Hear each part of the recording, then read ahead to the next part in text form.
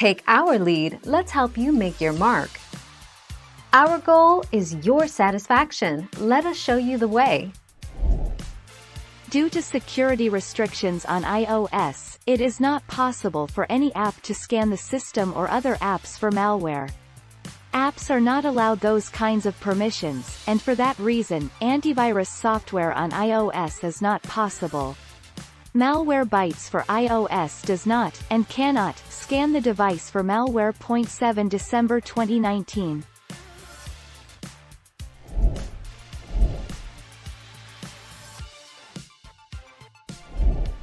Take our lead. How to check for malware on Android. On your Android device, go to the Google Play Store app. Then tap the menu button. Next, tap on Google Play Protect. Tap the scan button to force your Android device to check for malware. If you see any harmful apps on your device, you will see an option to remove it.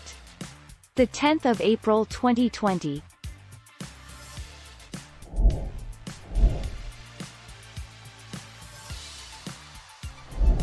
Make your mark, take our lead. Dangerous email. Enticing you to click on a link in a text messages or an email is a common avenue hackers use to steal your information or to install malware on your smartphone.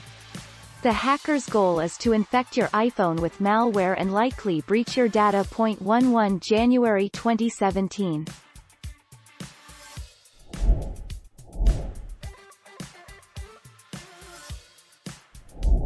Let's help you make your mark. iPhones are natively secure and are super difficult to get viruses, malware, ransomware, etc. You can't really get any virus protection for iPhones anyway because apps don't have the permission to monitor processes and downloads on the iPhone. 11 December 2020.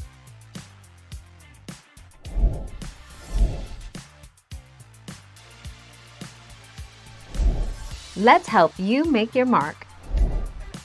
There's no Safari virus on iPhone, but Safari can be a gateway for hackers to load malware or other bloatware onto your device. You should also think about which apps you've recently downloaded. Apps are a direct way for hackers to gain entry to your phone, and it's not always as direct as it seems. 25 September 2020.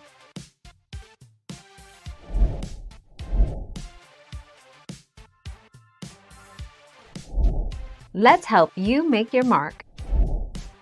As you can see, your Apple smartphone really can be infected by a malicious website, and the consequences can be very serious.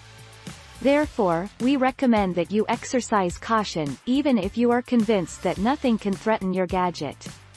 Make sure your iPhone is always running the latest version of iOS. 4 September 2019. Thank you for watching. Please subscribe and hit the bell notification.